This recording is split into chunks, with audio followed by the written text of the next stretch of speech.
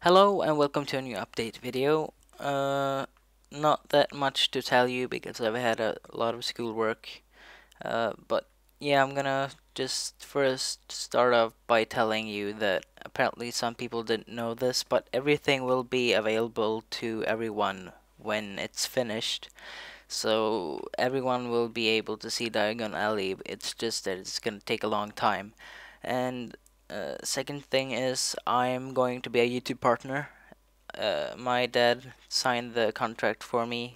Uh, I think it was a week ago, and it takes some time for YouTube to enable it, but it's official or whatever you're gonna call it. So yeah, thank you.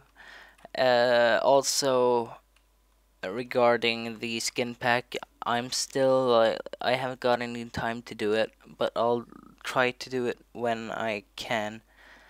Uh, Yeah, that's it for now with the news, but I was just gonna show you in Diagon Alley. I've worked a bit more on it, so there's a few shops here, like this one, uh, Cranville Quincy's Medical Junk Shop, and I don't know what the name of this one is. I can't remember. I haven't put signs on all of them, and it's not completely finished, but you can see that like it's in production, and this is Weasley's Wizarding Wheezes, or I don't know if that's exactly how it's pronounced. This is Ollivander's. It's not completely finished, and yeah, you can see it's just I don't know, taking form, I guess. Um, yeah, I haven't made the insides of the shops yet, but I want to make Gringotts, so I just made one side so I knew pretty much where to place it.